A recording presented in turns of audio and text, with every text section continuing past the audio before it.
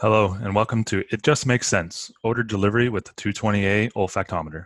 I'm your host, Chris Rand, product consultant here at Aurora Scientific, and today I'd like to delve into our updated odor delivery system by first providing an overview of what we would be covering today, which will be followed up with an in-depth video about integral components and functions that make this such a versatile system.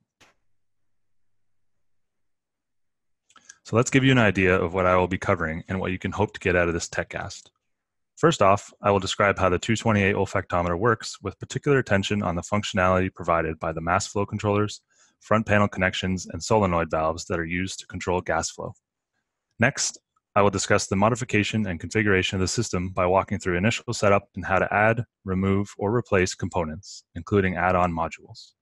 Finally, I'll walk through the olfactometer control software, paying particular importance to vial configuration, generation of sequences, and ultimately executing odor delivery. Before we get into setting up the system and using it, we first need to go over what components make up the olfactometer and what role they play. One of the most important parts of the system are the mass flow controllers. I'll talk about why there are three, what they do, and how they are controlled. There are three mass flow controllers in the control box. The first is a 1000 SCCM unit at the top, which is the exhaust line. This is clean air flow that exits the back and is matched to the scent flow to minimize pressure changes. The second 1000 SCCM MFC is located underneath and represents the dilution flow through the valve manifold that mixes with the odor stream. Lastly is the 100 SCCM MFC at the bottom that flows into a specified vial and generates odorant. This is then mixed with the dilution line at the mixing valve prior to being released at the final valve. Now that we've discussed what's inside the box, let's focus on all those front and back panel connections and how you can utilize them to their full potential. Looking at the front panel, you'll see the air-in push fitting to connect your clean air source. Below that are your BNC connections, first of which is DIO1, an input that takes an external TTL signal to trigger the start of a sequence written in the 220A control software. Beside that, DIO2, which is an output configurable by the user to generate a sequence sync out or vial status signal. Below that is final valve trigger in, which takes an externally delivered TTL signal to trigger the opening or closing of the final valve, where high opens the valve and flows the odor into the animal, and low closes the valve and flows the odor to exhaust. Next to it is final valve sync out, which generates a signal corresponding to the final valve status, where high is open and low is closed. Control of the olfactometer is done via an Ethernet cable connected to the LAN port here. The front panel power switch turns the unit on, and the power LED will illuminate, indicating that the unit is now powered. Looking at the back of the unit, you can see the push fitting for the exhaust air out, which connects to the mixing valve manifold via Teflon tubing. The monitor signals DIN connector is included for external hardware that have this connection. Lastly is the power cable fitting to plug into your lab's outlet. You may have noticed numerous green LED indicators on the front panel. What do they mean, and why are there so many? When the power switch is turned on, the power LED will illuminate. Above that are LEDs that indicate odor and flow status. The animal light is on when odor is delivered to the animal. Purge illuminates when purging the system of odorant by opening all valves. Odor LED is on when an odor vial has been selected and in use. And lastly, your flow on LED will illuminate when air is flowing through the system. Next to these are your vial LEDs, which indicate what vial is currently being used. There are up to 16 odorants that can be used with the system. Each column represents a set of 4 vials, corresponding to each model of olfactometer. The base unit of 4, plus a series of add-on modules to expand to 8, 12, or 16 total. Moving away from the control box and into the valve manifold, let's take a look at the solenoid valves, what role they play in the system, and where they are located.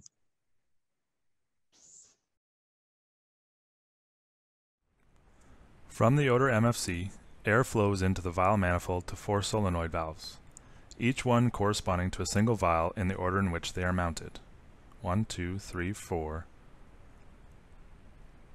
When the vial valve opens, air flows into the vial containing the odorant.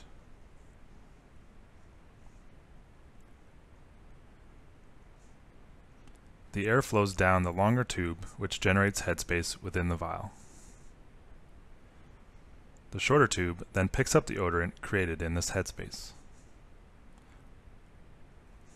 Once the odorant is picked up, it travels into the dilution flow and then finally down to the mixing valve.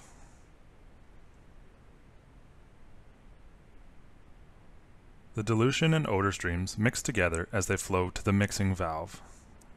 When there, they create the desired concentration percentage following the odor stabilization delay. Once the stabilization delay is reached, the mixing valve opens and odor flows to the scent port of the manifold.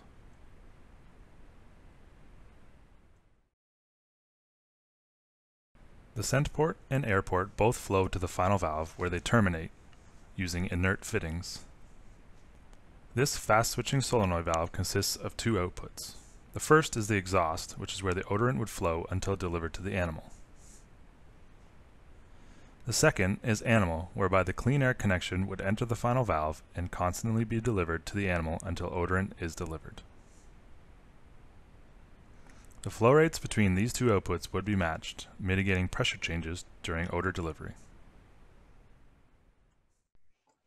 Now that we have a better understanding of the hardware and how the system works, we can begin the initial setup, making all the necessary connections to turn this into a functional unit after you've received it.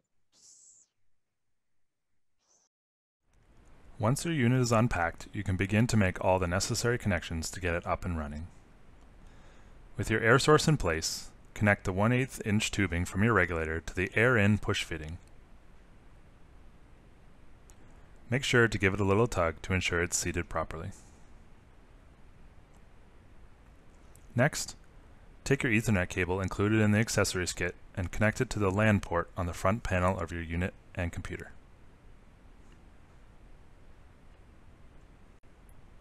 On the back of the controller, plug in the included power cable.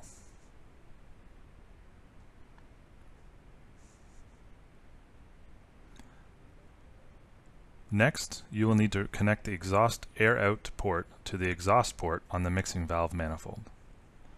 Cut a piece of 1/8 inch tubing included with the unit to desired length and connect it to the exhaust air out fitting. Once in, take the other end and insert it into the exhaust port on the underside of the mixing valve manifold.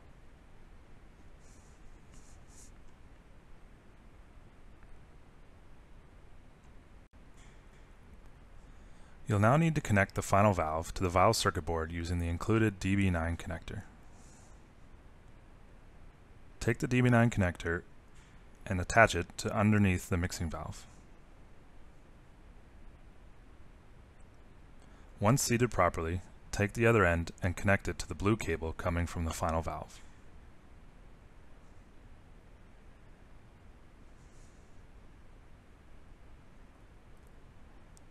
Now that the final valve is connected to the controller, you'll need to connect the air and scent tubing. Cut the included 1/8 inch Teflon tubing to desired length depending on the distance needed from olfactometer to final valve location. Using the provided 3-piece inert fittings, slide the threaded piece over the tubing.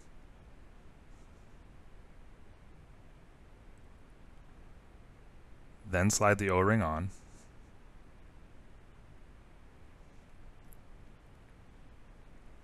And finally, insert the nipple inside the tubing.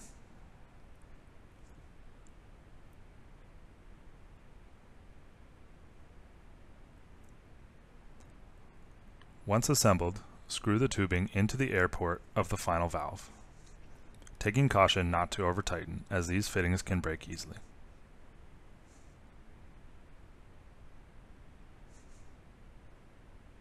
Take the other end and insert it into the air push fitting on top of the mixing valve manifold.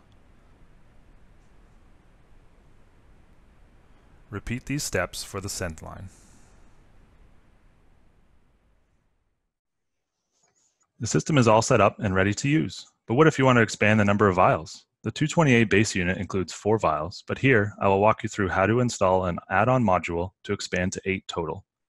Repeating this process for up to 2 more modules makes the unit expandable to up to 16 total odorants. On the left is your 4 odor base unit, which can be expanded to 8 using an add-on module here. First thing that needs to be done is removing the mixing valve assembly. To do this, remove the thumb screws holding the mounting plate in place.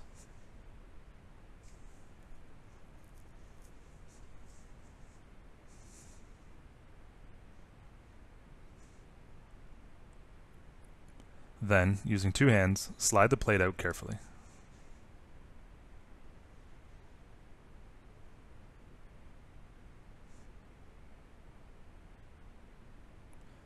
Once removed, unplug the cable connected to the circuit board and set aside.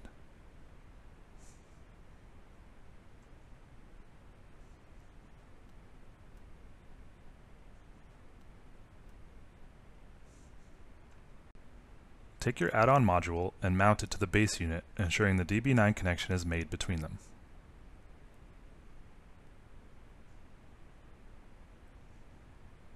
Once attached, reattach the thumb screws to hold the unit in place.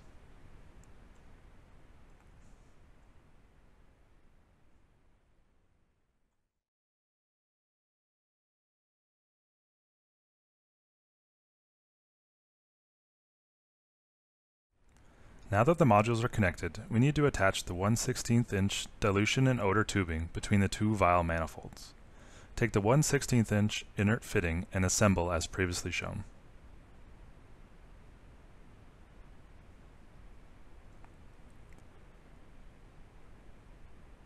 Then screw an odor line fitting to the valve manifold and repeat this for the dilution line.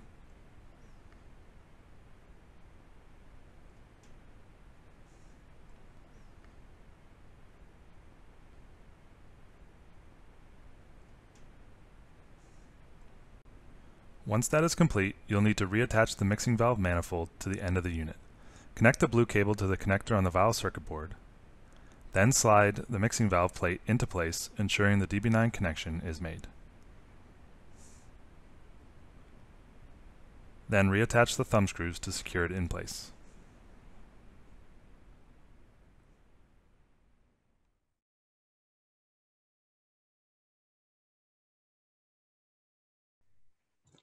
Depending on the odorant used in your olfaction research, as well as the experimental paradigm, special care may need to be taken to replace odorant in the vials. Here, I will demonstrate 3 common methods for doing so. Method 1 involves unscrewing the cap from the vial. Once the cap is removed, insert your odorant of choice.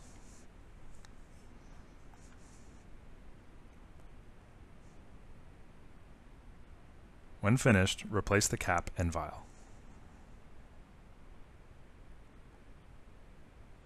Note that all 3 methods being shown are for the same odor. If you'd like to use a new odor, this requires a new vial and tubing. Method 2 requires you to unscrew the threaded connectors from the vial manifold.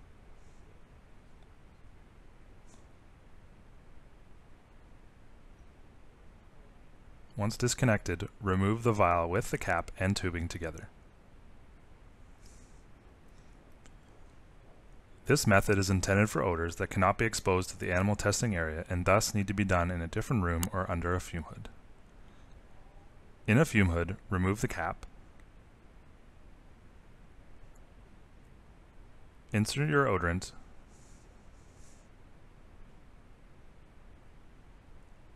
and replace the cap.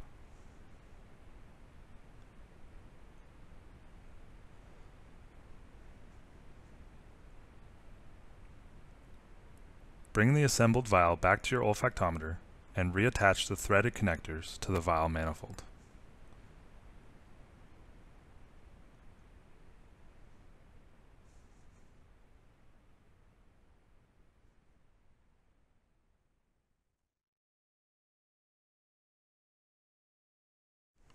Method 3 is the simplest and allows you to top up your odorant using a syringe. Simply insert a thin gauge hypodermic needle into the cap septum, release the odorant, and remove. When removed, the septum will self-seal. Although the system employs Teflon tubing and constant airflow to limit odorants from sticking around in the system, after a period of time the tubing will need to be replaced, especially when taking into account the volatility of the odorants used. Follow along to learn how to replace vial, manifold, and final valve tubing lines to ensure there is no cross-contamination in the system. Unscrew the threaded connectors for the vial tubing being replaced.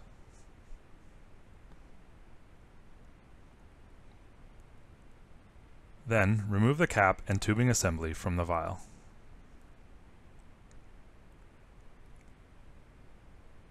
Replace the cap and tubing with a prefabricated vial cap assembly.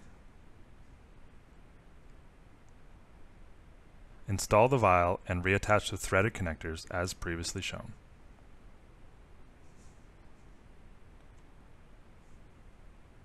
If your unit does not include pre-made caps and tubing, I will show you how to do this next.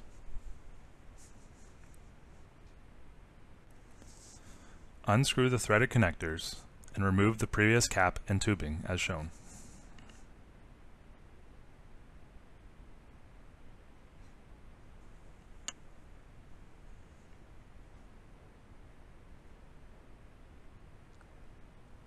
Cut your 1/16 inch tubing to required length by matching it up with the previous tubing for both the dilution and odor lines and attach the inert fittings. The longer tubing attaches to the dilution line and the shorter to the odor line. Set those aside and find a new clean vial.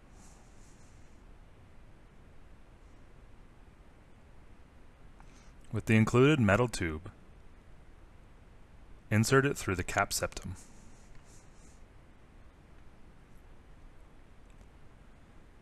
Then take your tubing and insert it.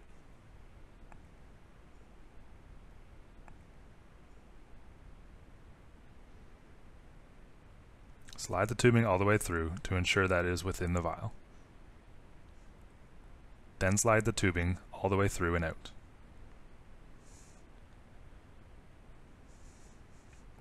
Repeat this same process for the second length of tubing.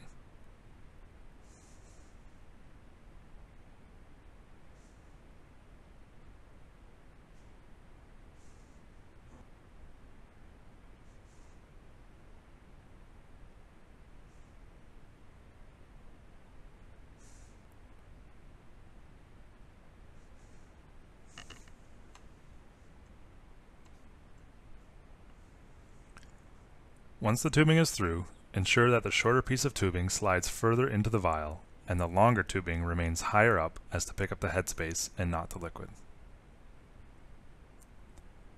Attach the cap and tubing assembly to the new vial and reinstall onto the vial manifold.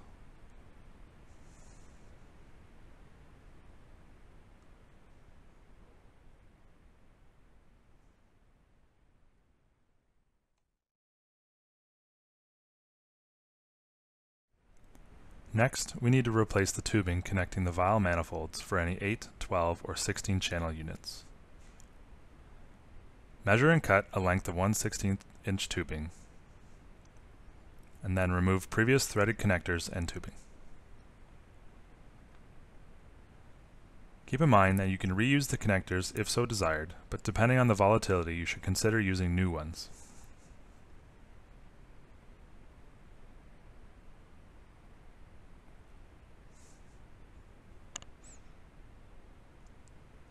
Attach the fittings to the new tubing as shown previously.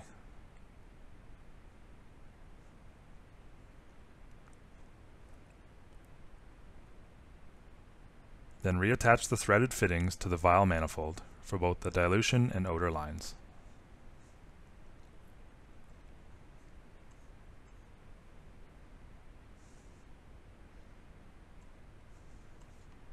Repeat this process for any other tubing, including the mixing valve and final valve, to prevent cross-contamination. You've learned about how the system works and how to configure it to meet your unique needs, but how do you actually control and deliver odor stimuli? Follow along as I demonstrate our Olfactometer control software module, where you can configure each odor vial and set flow rates to deliver precise concentrations.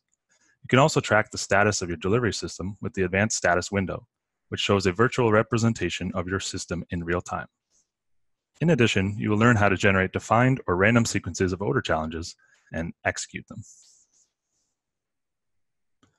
Launch the 228 Olfactometer control program located on the desktop. First thing you'll need to do is configure the vials in your system to indicate what odorant is in each individual vial. Click on Configure System to open the System Configuration window. If you have previously configured the vials as seen here, You can clear them by clicking Clear Vials. However, if this is the first time you've used the program, you'll need to add odorants and solvents that will be used along with the concentration of each odor in liquid. Click on line 1, then add new odorant. Here, type in the name of the odorant you wish to add. And then click OK. Then click on Add New Solvent and enter the name of a unique solvent.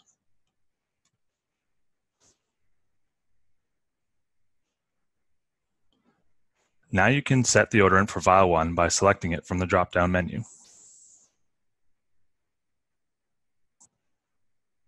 Then select the solvent and enter the volume concentration in the liquid.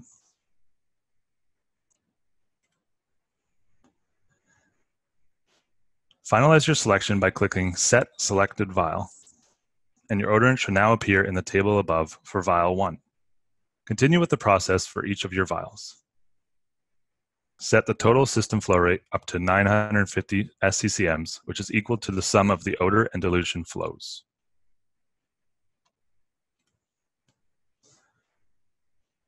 For more detail on IO1 and IO2 modes for external triggering, refer to the manual.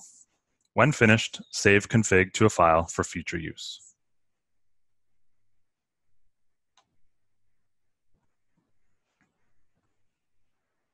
Then click OK.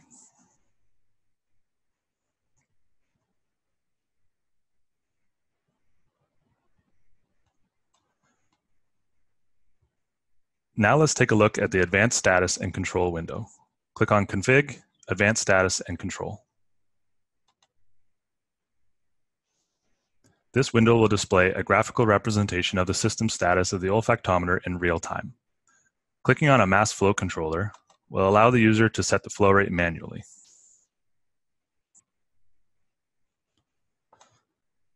MFC1 is the dilution flow, MFC2 is the odor flow, and MFC3 on the right is the exhaust flow. The software will also auto-detect the number of vials connected to it and then update the diagram to show all vials in the system. Clicking on the various vials and valves on the diagram will actuate them manually.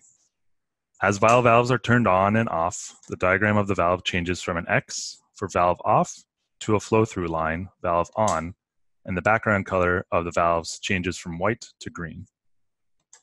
Likewise, the final valve symbol changes to show the actual flow pattern through the valve, and the background color changes to green to show the valve is energized and the odor flow is being sent to the animal port. This window can be left open during experiments to provide a real-time display of vial status to ensure things are running as expected.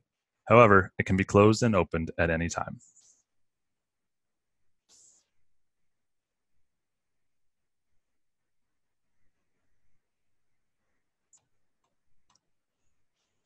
Next, let's dive into the two methods of odor delivery with this system. The first uses a predefined sequence of odor challenges automatically executed by the software. To configure this, click on Config, Sequencer.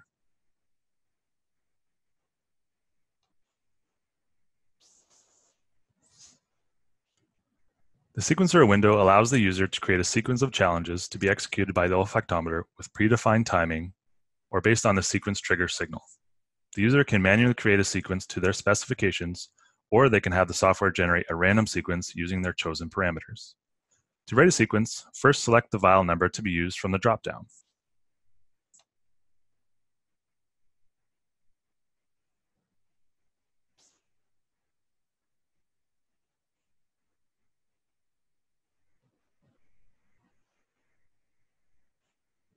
Set the delay to challenge, which has a minimum of 20 seconds, and the duration of odor delivery of at least 20 milliseconds. If you'd like to trigger the release of this vial or odorant with external software, check the box next to External Trigger, which will allow the user to trigger using a rising edge TTL pulse. If you'd like to stop the flow of the odorant as well using a falling edge, check this box too.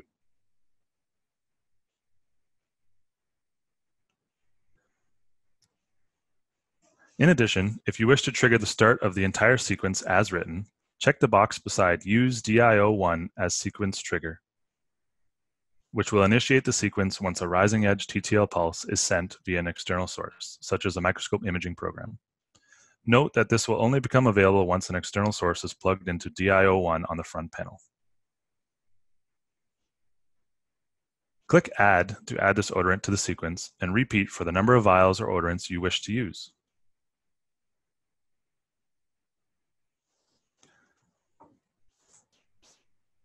The challenge sequence box shows the sequence as it will run. Rows can be added or deleted from the list using the Remove or Add buttons below. Total and elapsed time boxes here describe the total and elapsed time of the sequence. The total time is generated as the sequence is created.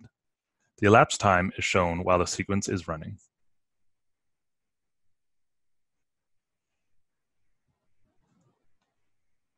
Move up and move down buttons allow you to edit the order of challenges, and you can also utilize the Shuffle button to randomly assign order with your user-defined odorants.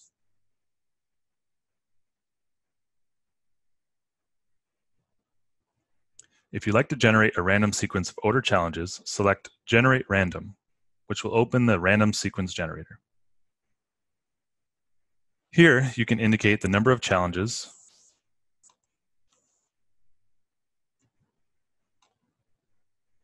select the vials to be included in the sequence, including no vials as an option, then set the minimum and maximum durations and delays the program can use to generate the sequence, as well as the step size. Once satisfied, select Generate, and the program will generate a random sequence of challenges.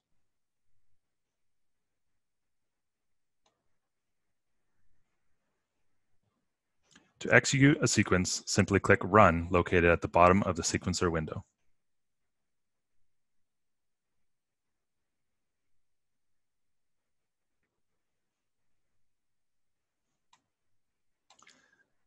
If you do not wish to use a sequence of challenges, but rather manually deliver odorant to the animals, you can use the main screen to accomplish this. Here, you can select the odor from the drop-down menu, set total flow percentage through the vial, which sets the concentration of the odor to be delivered,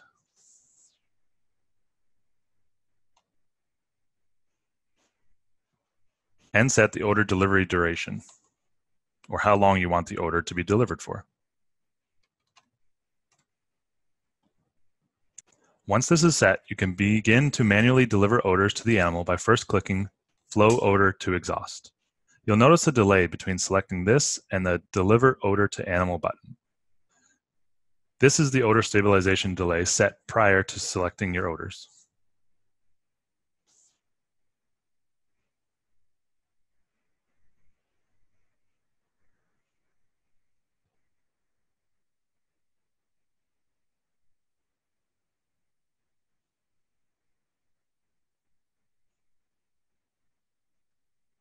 Once this button becomes gray, you can deliver the odor to the animal.